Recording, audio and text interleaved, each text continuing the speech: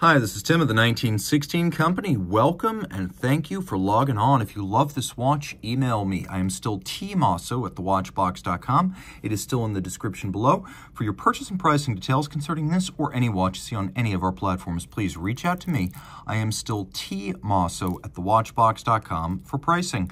Today, we are discussing a watch that celebrated 5 years of Ming as a watch brand. Of course, the founder and namesake, a longtime enthusiast, writer, and photographer with a highly cultivated taste in watch style. And the watch that you see right here is the Ming 37.07, unofficially the Mosaic 2. The original Mosaic came out in 2020.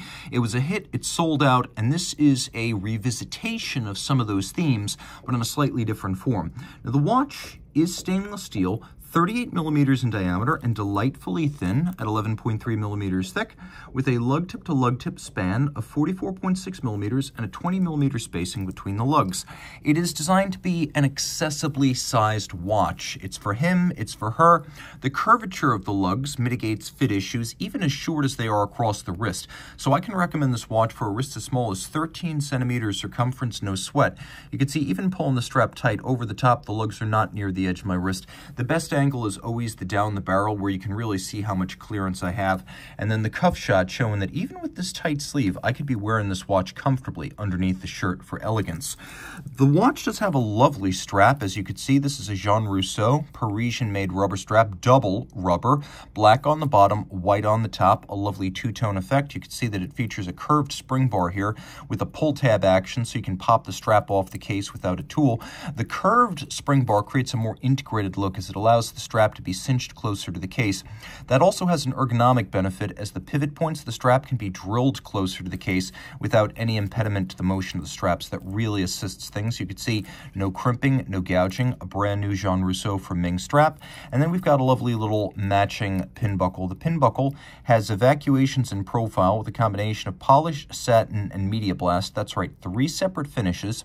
And then if you look, there's a little micrometric adjustment with 2 pairs of divots drilled in here. So using your strap tool, you can move the spring bar to fine-tune the fit just in case you are in between sizes with the punched holes. The case is beautifully designed, simple, as Ming prefers, but with thoughtful details that really pop, like an oversized and knurled crown that includes a recess in profile, and from head on you can see a combination of media blast and polish for contrast.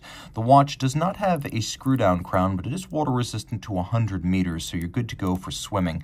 There's a lovely flare to the profile of the lugs, which come to a point externally, satination longitudinal in profile, with a very slight outward cant or negative tumble home to the bezel. The bezel is polished on its upper and lower facet, and then we have a domed sapphire sitting over a dial that recalls the original Mosaic. Now, the way this is achieved is that there's a mosaic pattern on the top of this inner sapphire. So there's a sapphire over the dial. There's a mosaic pattern on its top, a mosaic pattern on its bottom, and then the brass plate that sits below that has still a third pattern, the combination of the 3 giving you the effect you see here. The hands are satinated for a subtle contrast. It's really the application rather than the hand itself that contrasts. And although the watch does not have traditional indices, it is easy to judge the passage of time. Also, a characteristic of many Ming models is that it has a superb amount of luminescence, which is not reciprocal. I just want to clarify that. Some people ask, can you see it through the case back? No, you can't, though you can read it quite well, and the mosaic being loomed is a feather in the cap of this aesthetically accomplished model. Now, one of the side effects of using a Sellita SW200 base here is that it still has a hacking seconds function, even though the watch only has 2 hands. But hey, sometimes luxury is about getting more than you expect. Now, it is a Sellita SW210 M1, and it has a bit of a custom nomenclature because this one is highly customized for Ming by its manufacturing partner, which is Schwarz-Etienne, and Schwarz-Etienne does the assembly and the tuning of the watches. Ming does final quality control. It is an international operation spanning Europe and Asia. But the watch features a lot of traditional Swiss watchmaking tropes, including an easy-to-read train from the crown wheel to the barrel, through the ratchet wheel, Then the barrel driving a combination of great wheel, third wheel, fourth wheel, escape wheel, a balance beating away at 4 hertz, manual wind, 40-hour power reserve, 18 joules.